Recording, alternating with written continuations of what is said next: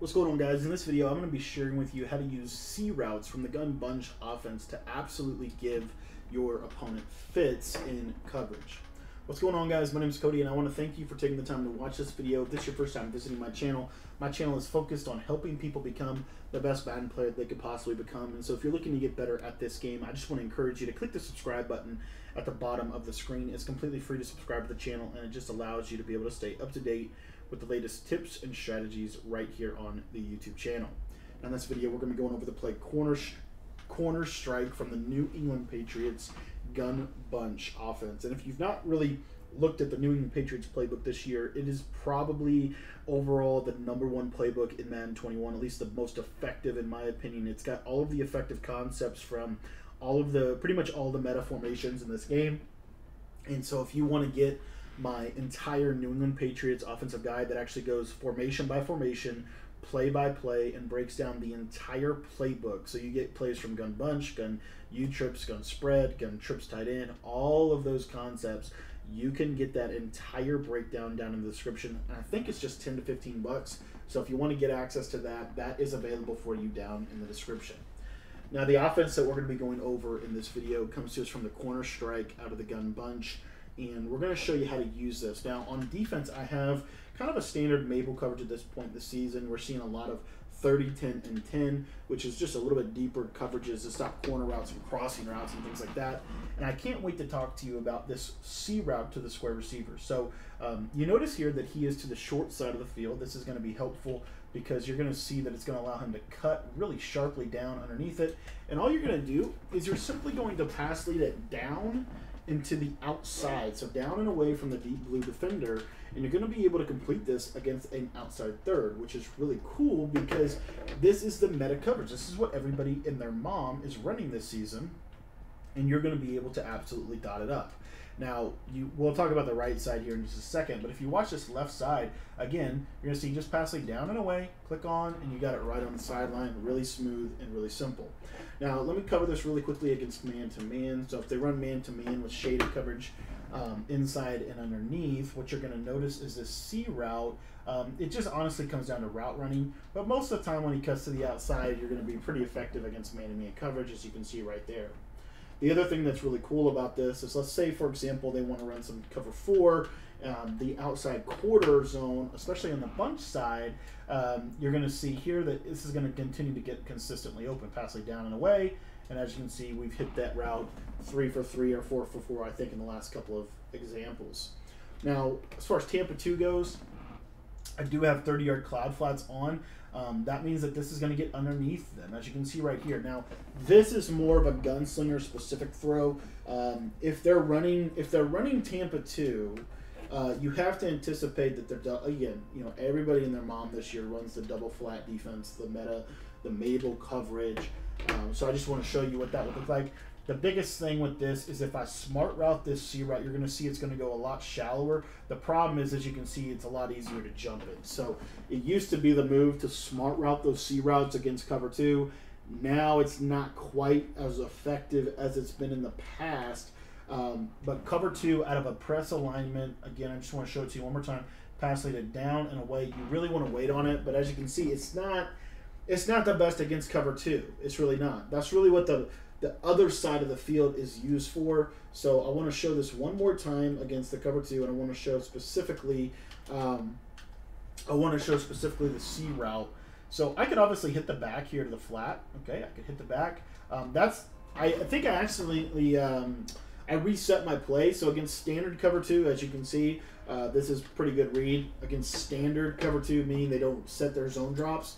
What I've got out there right now is a 30-yard cloud flat. If you lowball, you see it's just not quite a good look. It's just not, at least not this year. Now, one thing I did want to talk about, though, really quickly, this is very specific to this setup. But if they do this, this is an if-this-then formula. If they double flat and they take their user and they run him off, either they run him to the right or they run him to the seam or they do something with their user, and there's all this grass over here, you can lowball it right there, and it's a tight window, but it's specific. It's very specific to a cover 2 with a double flat situation, and they've got to get this guy. If they're sitting here, don't throw it. But if they shift over to that side, if they shift over to that side, that's where when he cuts inside, you can just lowball it right on the cut, and as you can see, you're going to be very successful against that.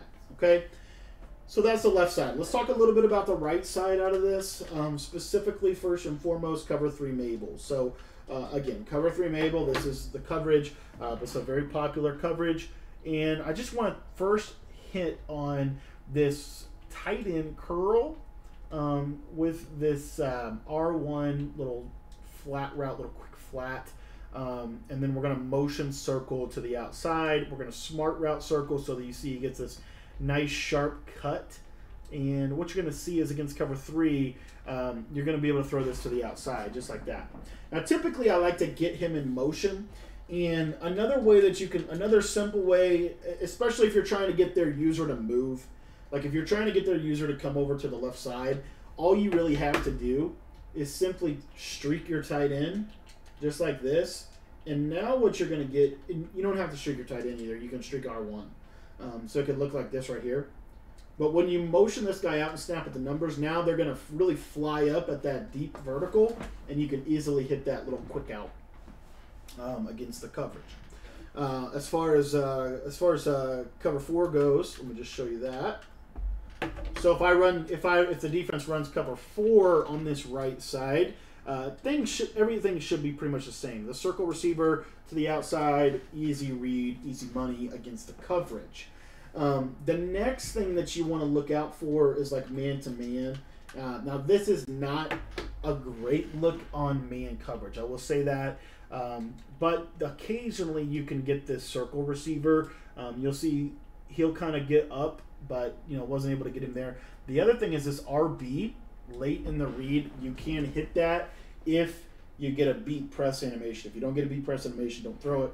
But that's something that you could get. And again, it's not common though. But let's talk about Tampa 2 on this side. So if they run Tampa 2 on the right, what you're going to see is this circle receiver is going to get open to the outside. See that 30-yard cloud flat can't defend. The C route on the left and the corner on the right, one of them is going to get open. So that's a nice little thing that we've got going for us over here on that side that we can really take advantage of. Now another little trick that you can do, if you don't want to use a flat route, okay? If you don't want to use a flat route, then what you can do is you can use these curls. This curl is interesting because you don't necessarily need a flat route. You really don't this year. You can roll without it. So if I want to throw that corner, I can throw that corner no matter what. So what that now allows me to do on the offensive side of the ball is it allows me to really force them to have to do certain adjustments to stop me. For example, they might have to do something like this, and then let's just assume they go to the C route. Okay, let's just say for sake of argument, they go to the C route, and I do this. Now I've got this little spot route to the R1 that the yellow zone doesn't cover. They actually have to spy somebody to cover that little hook route. So that's another little wrinkle that you can have in this play.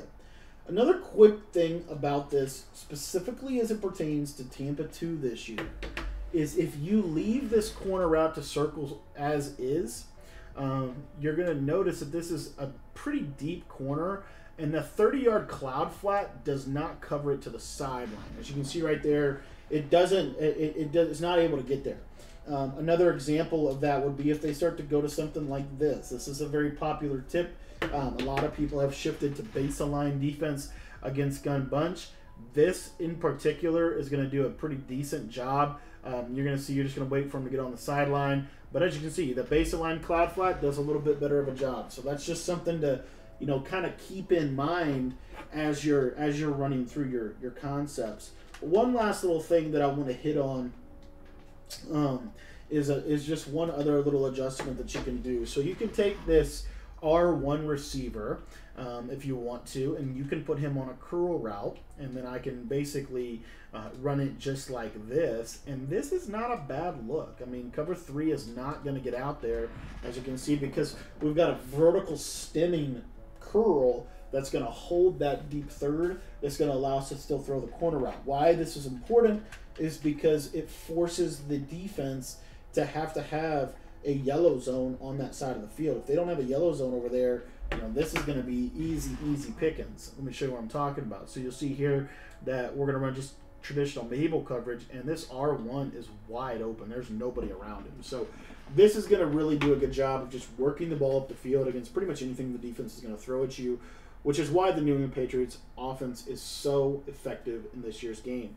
If you want to learn my entire New England Patriots offense, I'm going to leave a link to the offensive guide in the description of this video. I want to thank you for watching the video. And if you have any questions, feel free to text me. My cell phone number is 208-218-6900.